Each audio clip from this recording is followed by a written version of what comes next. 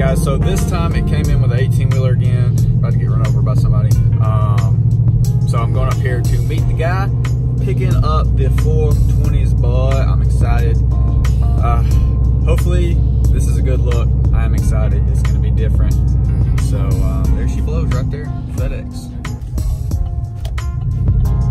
Here we are. So sometimes they come in on a normal truck, sometimes they come on a big boy. Just depends. In this case, got the big boy. Well, the old short bed can just about get, it just barely fits 4 with the bed cover, which is pretty funny. Almost useless, but not exactly. All right, so hopefully that scene was worth doing because that about killed me. But the truck's fine. Tires are just rubber. They're all right on there. Nobody freak out. But I know some of y'all have noticed 420s being in the basement for 6 months now. It took quite a while before someone said something about it, but recently more people have been asking about it.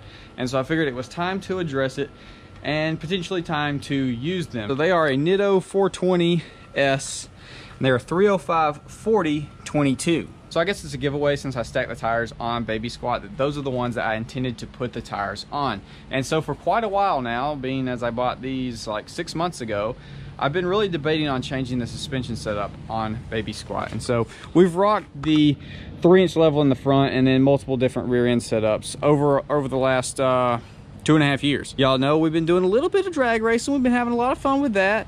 And so I've been really debating dropping this thing in the front back to stock, not slamming it, just back to stock, and then doing the 2-inch drop shackles and the rear block removed, and we'll have basically leveled, slightly raked probably. The rear will probably be just a touch taller still, and then we'll throw the 305/40/22 Nitto 420s on here, and it would be the low whitish, I know they're only 12 wides, but whitish.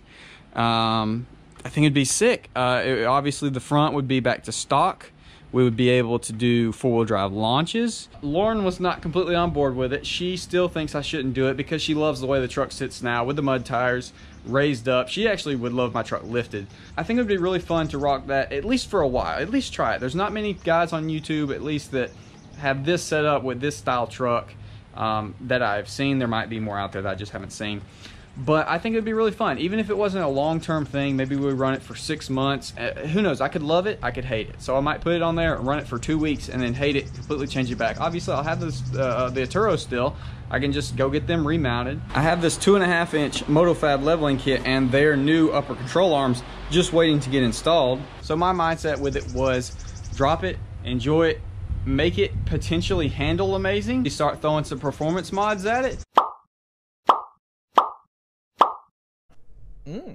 See what it'll do at the track, and just have a truck that is going to be like good handling and perform well. And then if I don't absolutely love it, I can either throw this exact setup, 3-inch leveling kit, the ready lift upper control arms back on it, or try the 2.5-inch leveling kit with the MotoFab upper control arms, or potentially just go full-blown lift kit, throw a 7-inch or bigger lift kit on there, completely change the truck. And so that's my mindset with it. I know a lot of people are gonna be like, oh yeah, do it, and then hate it, and then so you can immediately get the truck lifted.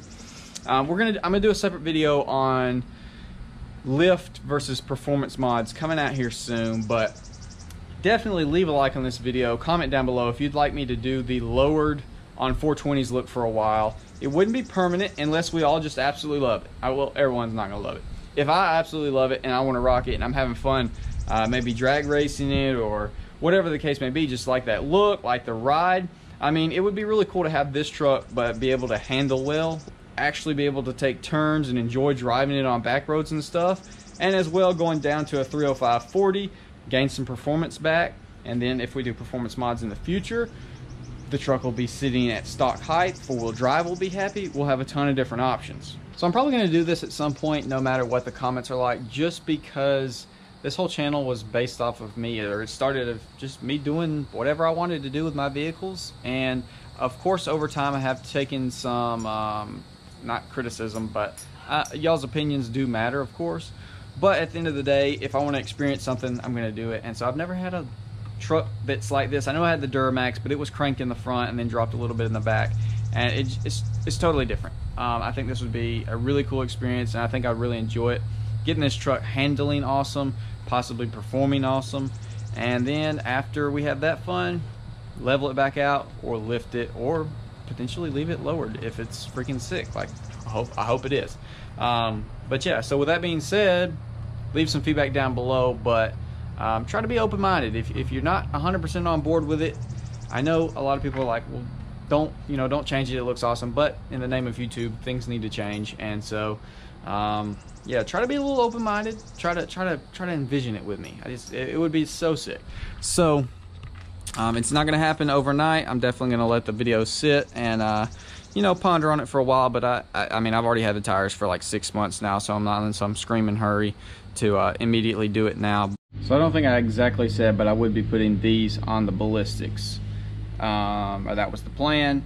And another reason why I've put this off for so long is because I wanted to put these 22x12s and the Aturos on Larry, because a lot of y'all know I got adapters coming for Larry, but I ordered them a month and a half ago and I still haven't gotten them, so I'm just waiting for them to get made. They are custom made from Bora, so it is what it is. You know, with the world going on right now, stuff gets delayed or whatnot. So anyways, I definitely won't do this until I for sure get the spacers in. That way I can put the Aturos and the 22s on Larry for some content like that, and then we'll probably swap it up and go about what I just talked about. But I think it would be a really fun experience, and it would be some good content that isn't out on YouTube, I don't think. And yeah, I just think it'd be sick. It'd be fun to experience, and I think it'd be a nice little change of pace from what we're used to with Baby Squat. And I think it could lead to more track days, and you know, just some different stuff than what we've been doing just now. So with that being said, hopefully you enjoy. Comment down below, let me know. I'll see you on the next one. All right guys, so after editing the footage, there's a couple things that I forgot to mention. So the main reason, all right, we're out of gas, I get it.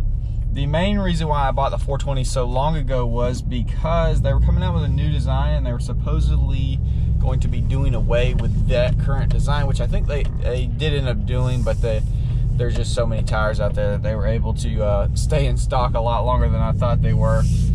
But I figured I had this in my head as I wanted to do this, and so I figured I might as well go ahead and buy the tires. That way, whenever I decided to do it, I would have the ability to, and if I decided not to, that it would be a popular tire that I wouldn't have a problem selling. So still have that option. If I don't end up doing it, I can always sell them. But that was why I did that. And the reason I went with a 305/40 was because I tried the 45 on the Duramax, because I wanted a little extra sidewall on those wheels because I didn't want to, you know, mess them up or anything. But I ended up not loving that kind of more ballooned look. It looked kind of balloony on there, and I just didn't love that. So went with the smaller sidewall on here. So another option that I was tossing around was, instead of putting them on these ballistics, I would get some different wheels, because I kind of want to keep these as having one that I can put on Larry, or just have that I can swap in and out and stuff. It's more convenient, as well as these are kind of beat up, so it'd be nice to have a fresh set of wheels. But I don't really know if I want to go black. If I did get new wheels, it would be chrome, because if we put them on here and lower, it's just going to be basically the same, which is not a bad thing, but I think change would be good to swap it up, give it a whole new look. Maybe take some of the black accents off, do more white out stuff, or do some chrome little add-ons, you know, nothing huge, but maybe do some custom headlights, white them out, maybe the LTZ grill inserts, little fender badge, little chrome pieces like that to kind of accent very well with the chrome. And I think that would be a really nice look. And then if we change it back to the leveled or lifted look with some mud tires, then, you know, go back to the Stormtrooper look, or keep it chrome, and, you know, do whatever. A lot of possibilities, a lot of things tossed around my head. I'm not doing anything instantly, you know, because the truck is great how it is, and a lot of people like how it is, so I've been a little skeptical on changing it too much, but I think it's time to swap it up. And I really want to experience this truck riding extremely well, back to stock, and handling awesome and everything. So I think that's all the things that I forgot to mention.